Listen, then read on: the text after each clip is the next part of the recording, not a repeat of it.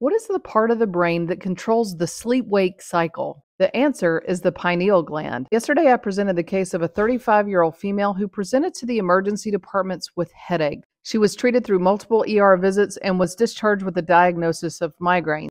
After those headaches persisted, she came back to the emergency department where a physician ordered a CT scan. That CT scan showed a buildup of excess fluid on the brain called hydrocephalus. Therefore, an MRI of her brain was performed that showed this enhancing mass in the pineal gland. That mass deep in the center of her brain was obstructing the natural flow of fluid in the brain, causing a backup of fluid, which was causing her headaches. So let's talk about it. What is the pineal gland? It's a gland in our brain that secretes the hormone called melatonin, which controls our body's sleep-wake cycle. In other words, it controls our circadian rhythm. So what is the differential diagnosis of cysts or mass on the pineal gland? One of the most common things that we find on a pineal gland is something called a pineal cyst, which is a completely benign entity. It's just a buildup of fluid on the gland itself, and it usually is found incidentally or on imaging that was done for some other reason. They're commonly found in young adults and more commonly found in women than men. They're actually found in 1 to 5% of the population. If you're found to have a pineal cyst, it's usually recommended to undergo an MRI with contrast to rule out some type of pineal tumor. The differential diagnosis of pineal neoplasms are as above. You can have germ cell tumors,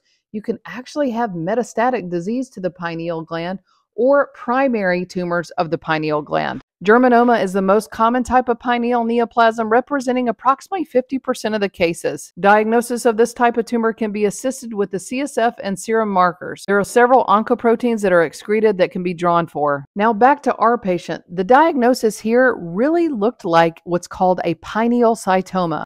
That is a primary tumor of the pineal gland, and it is typically a grade 1 or a low-grade tumor. There can be additional grades such as grade 2, 3, or 4, and this is an example of a grade 4 pineal tumor, also known as a pineoblastoma. These are really aggressive tumors that need resection plus chemo and radiation. Now, surgery on the pineal gland is very risky because it is so deep in the brain. It does take a highly skilled neurosurgeon in order to perform surgery on the pineal gland. In our patient's case, we really felt like this was a pinealcytoma or a low-grade tumor. She's mostly symptomatic of the hydrocephalus because that tumor was obstructing the flow of fluid, causing a buildup of pressure on her brain. Therefore, we elected to treat her hydrocephalus and observe the tumor. Options to treat the hydrocephalus include endoscopic third ventriculostomy or ventricular peritoneal shunting. Both of those options are diverting the flow of spinal fluid and alleviating the pressure on the brain. Here's a picture that demonstrates normal spinal fluid flow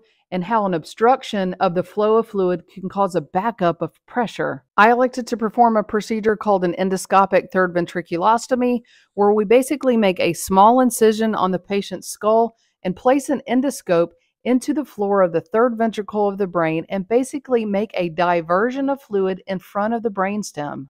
Here is a video of an endoscopic third ventriculostomy where we visualize the hole that's been created in the floor of the third ventricle. You can see the pulsations of the spinal fluid as it exits through the hole that has been created, restoring the natural flow of fluid. That means that the flow of the fluid of the brain can be restored naturally and the patient would not need a shunt. That means no hardware. Now we can safely monitor this tumor for any growth over time and intervene if it's needed. She went home the day after surgery and has done great with the resolution of her headaches. Another case of patient-focused and compassionate care. Stay tuned next week and I'll go through another case.